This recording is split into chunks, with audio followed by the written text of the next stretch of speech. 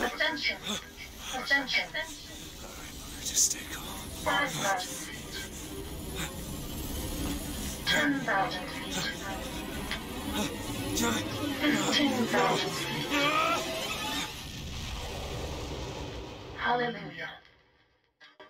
Bioshock Infinite is the third game in the Bioshock trilogy. It takes place in the city of Columbia in 1912.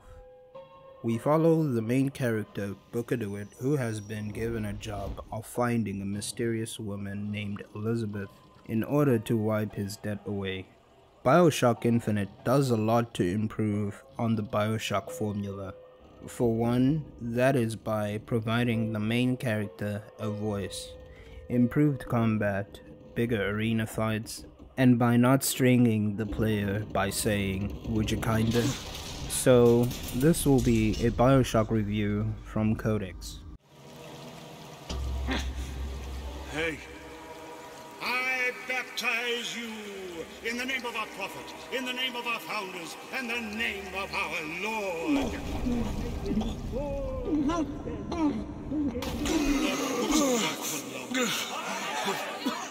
I don't know, brothers and sisters, but this one doesn't look clean to me. The story of Bioshock Infinite is simple. It starts with the lines, "Give us the girl, we wipe away your debt." It is that simple.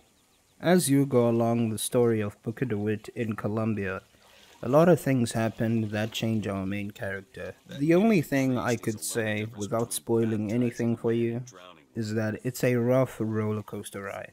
So what I think about the story of Bioshock Infinite, it is a step up from the previous hit game Bioshock 1. To be specific, our main character can speak. When I played Bioshock 1 Remastered last year, listening to the messages of Rapture before the city went into chaos, it was great listening to the voices of those messages, but it lacked perspective from our main character. But in Bioshock Infinite, I was hooked into the story within the first 20 minutes while I was exploring the Church of Columbia and the festival. So what I'm trying to say is, I love how the main character ties into the unknown land of Columbia. First by questioning everything about the place, which is the beliefs, the propaganda, the culture, and the history. But Booker DeWitt isn't the only one with motives in the land of Columbia. Those characters that have motives are Comstock, Captain Slate, Daisy Fitzroy, and the Lutessa twins. The story arcs of these individuals in the game, they are baked into the lore of the city, and how the city was made, and how the city will fall. And these events will unfold as you go along the story of Booker DeWitt in Columbia, trying to wipe away his debt. So keep an eye out of how the city of Columbia changes as you go along the story. And also keep in mind how the timeline of the world that you'll be exploring in will change in specific points. Why don't you give her a throw? I'm not throwing it. Wait! It's him! Now, where'd you get that brand, boy? Don't you know that makes you the backstabbing snake in the grass false shepherd? The false shepherd! And we ain't letting no false shepherd into our flock. Show 'em what we got planned, boys!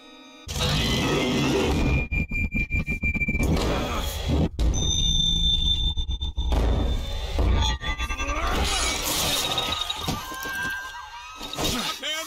Stop him! The false shepherd's got to lead the lamb astray! Come on now. So let's talk about the gunplay of Bioshock Infinite. The armory of this game, it's not as vast as what you would expect in a single player campaign of a Call of Duty game. There's just a few weapons and you can utilize them at their fullest without having to do much. What I mean by that, you collect cash, you upgrade your weapons, they get better, they kill faster, they shoot faster. So it's simple as that. There isn't much you can do to change up how a gun feels or how a gun shoots. It's not as vast as a Call of Duty game, but I love it for the fact that it's simple enough for one to keep track on which guns to use in which situations. But if you just wanted to know, I mainly used a pistol a hand cannon, machine gun, the repeater, and the RPG. I never touched the other guns because I didn't feel there was a need to.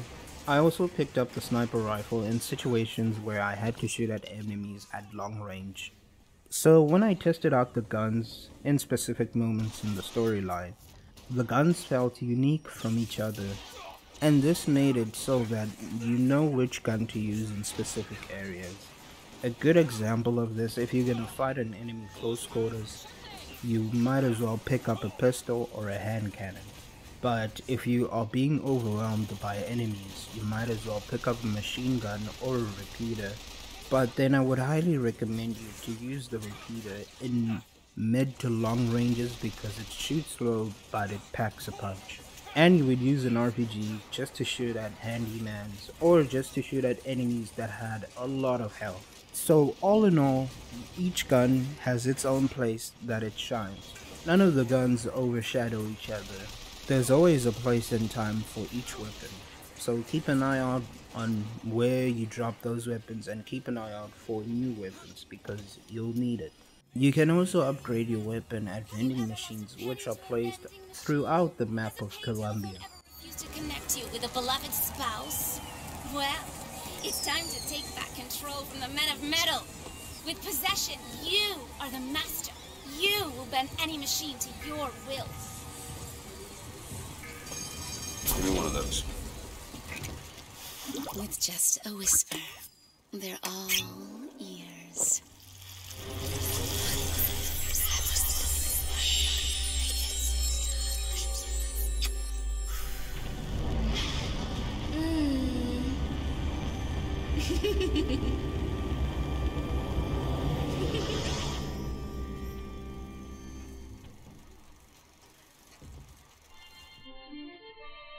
Press to turn machines into allies. So my favorite part of Bioshock games is Vigors. Vigors in Bioshock Infinite aren't as OP as they can be when compared to Bioshock 1.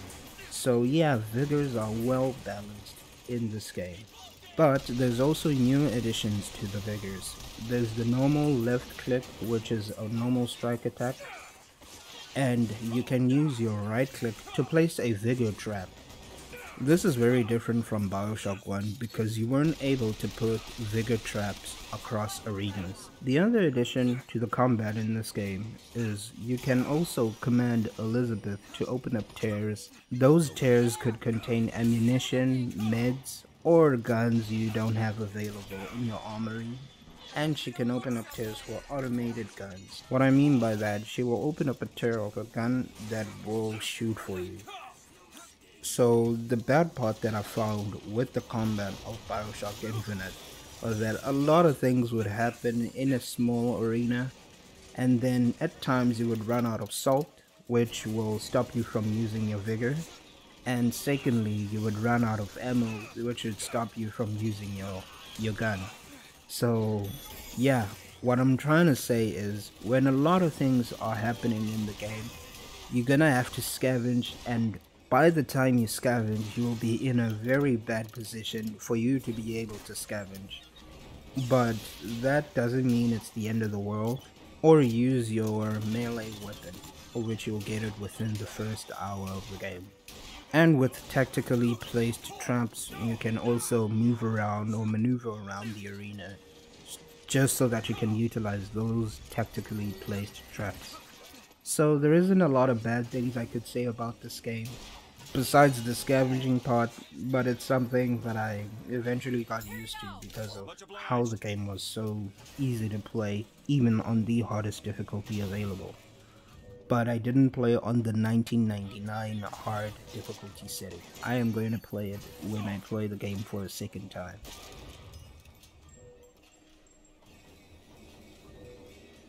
So I won't spoil the story and the ending for you. But as somebody who played and finished the game once, I am happy to say that the game was worth the money. I am just talking about the base game. There is also DLC where you get to play as Elizabeth, and she's in Rapture, which is the map of Bioshock 1. And in the DLC, they emphasize a lot more on stealth than running and gunning, or killing everybody on the map. We know Booker DeWitt is a serial killer, by the way. So what I'm trying to say is, if you're a fan of the first Bioshock, and you want to elevate that experience a little bit more, I would highly recommend you to get Bioshock Infinite, whether it's on full price or a sale, because the game is literally worth the money. And 90% of the time, the game will be on sale, because I think this game goes on sale more than 30 times a year.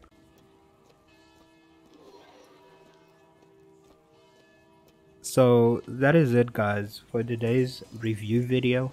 I tried to make this one short and specific in the areas that I love, and the areas that I dislike, I put an emphasis on them.